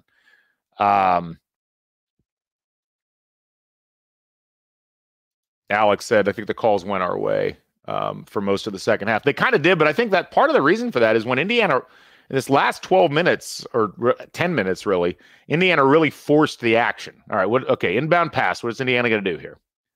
Okay, Galloway. What are you doing, Trey? Where are you going? Trey, what are you doing? Okay, nice kick. Okay, Mbako, come on, hit it. No. And Renew what a rebound. Oh, and a foul. Okay. Is that on, who was that on? Was that on Miles? It was on Minix. All right. That was a really good rebound by Renew. Yeah, that was really nicely done, and a nice job to get the ball up there. Malik has struggled from the free throw line so far this season. Only 69% coming into the game. Got to hit these.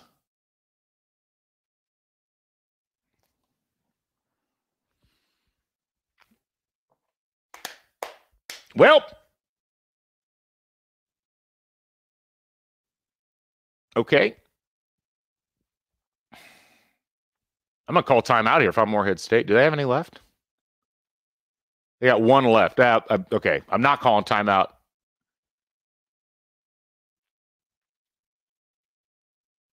What is all this crap going on at the free throw line? Like, why are they allowed to do that? Why are they allowed to do that? All right, Malik. Come on. Knock this one in at least. Oh, God. Ah! Wow.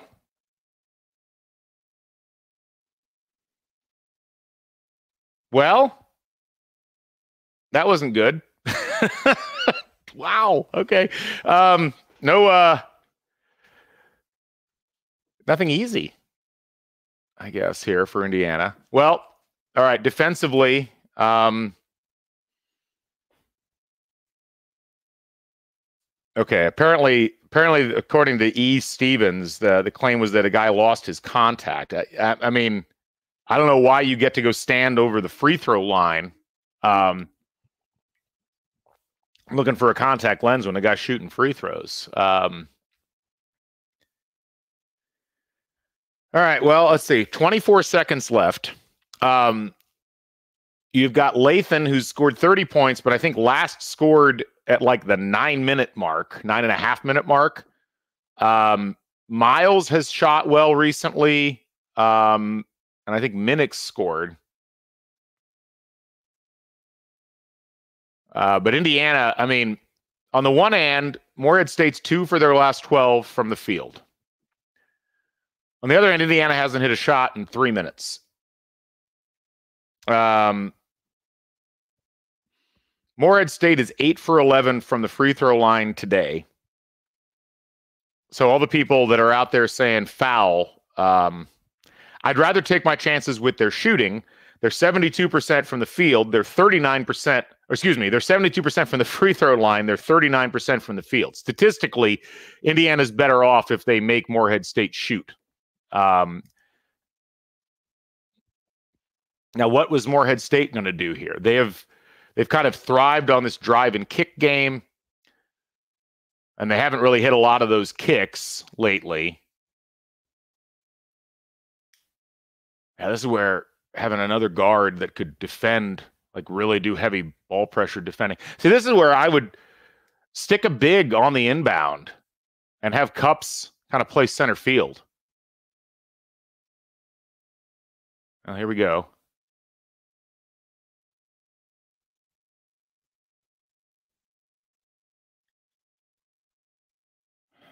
Oh, this is nervy. Jeez. Okay. All right. So clear out here for Lathan. Oh, almost lost it. Lathan keeps waving him off. 5 seconds. Come on. D up. Oh, that's a shove off. No. Blocked. Oh! Oh! Oh! Wow. I can't believe it. Wow. That was the dumbest offensive possession Morehead State could have run there. Thank you, Morehead State. Wow. Well, that was a huge play by Malik there on that to block that. Oh, my goodness. Wow.